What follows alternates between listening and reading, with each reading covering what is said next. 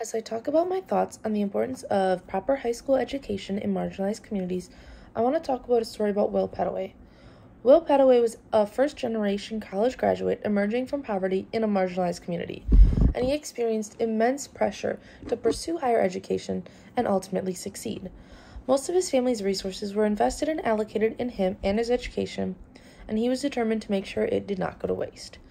Will entered theater school in Illinois and realized that there were limited opportunities for him, especially just in theater. There was a lack of representation and funding in that curriculum that led him to ultimately switch his major. The statistics surrounding education in marginalized communities is insane. According to the U.S. Department of Education, schools in low-income areas receive over $2,000 less per student in those marginalized communities compared to those in higher-income areas. This funding gap translates to fewer teachers in the classrooms, larger class sizes, and limited extracurricular activities, all which are essential for a well-rounded education. In fact, students in low-income neighborhoods are 50% less likely to graduate from high school than their peers in more affluent areas. So Will's story is just one of those that highlight the critical need for proper high school education in marginalized communities. It's not just about Will, it's about everyone else like him who have the potential to thrive if given the right support and resources. I'm passionate because I believe that every student deserves an equitable education regardless of where they live. By talking about stories like Will and advocating for change, we can help ensure that future generations will have access to the quality education that they need. Next, I'm going to talk about, I don't know how to say his name, Bronfenbrenner's. That's going to be good. Bronfenbrenner's sociological theory of human development. So, the microsystem is the innermost layer and includes the immediate environments in where an individual will interact directly. So, in this case, it talks about the microsystem would be family members, peers, teachers. So, parents can have attitudes towards education that can influence a student's motivation and performance.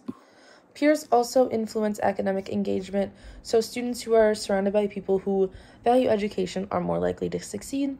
And then teachers, they play a crucial role in providing the support and resources and motivation that students need to succeed. Next is the mesosystem. So it's kind of like the connections between all the other microsystems. So family and school relationships, community relationships. So if schools actively involve the families in the educational process, students might often feel more supported, and then the lack of communication can often lead to disengagement and misunderstandings between the individual, the family, and the school. A lot of local nonprofits or after-school programs can often provide academic support, mentoring resources. In marginalized communities, these organizations can bridge the gaps left by schools. So there could be after-school programs that these students go to that kind of fill what the school missed. The exosystem is kind of the broader social systems that kind of indirectly influence the individual but will overall influence them. So the school boards and the government. So policies set by the school boards can dictate the funding and the curriculum and the resources for that school. So policies that don't help students can definitely lead to inadequate facilities and resources. And then those policies that do affect the students better can actually help with educational success. So the local government can have economic policies, laws, and funding for public education, which can affect the school quality and accessibility. So marginalized communities often experience budget cuts that diminish those opportunities. I read about some of the local government, I don't remember where, but they cut all libraries. There was no library in this community, which affected the educational opportunities. Students weren't able to read books, check out books. A lot of students use computers in the library, and when that was cut off, students did not have access to technology. The macro system is just overarching cultural and societal influences, so societal beliefs and laws and the economic systems. So societal values can often prioritize certain demographics over others that often lead to those systemic inequalities in education. So if the society undervalues the education in that marginalized community, the cycle of poverty and limited opportunity just keeps going.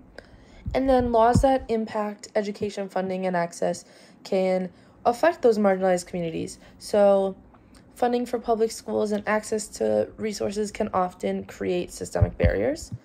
And then the last one is the chrono system, which encompasses the time as it relates to that person in those environments. So, again, policy changes, economic downturns, and life transitions. So just anything that changes over time. So, a new policy for education was put in place.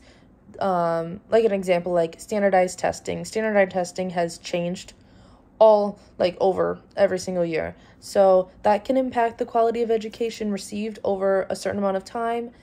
And then when there's a crisis in the economy, that can often lead to cuts in the educational funding and support groups.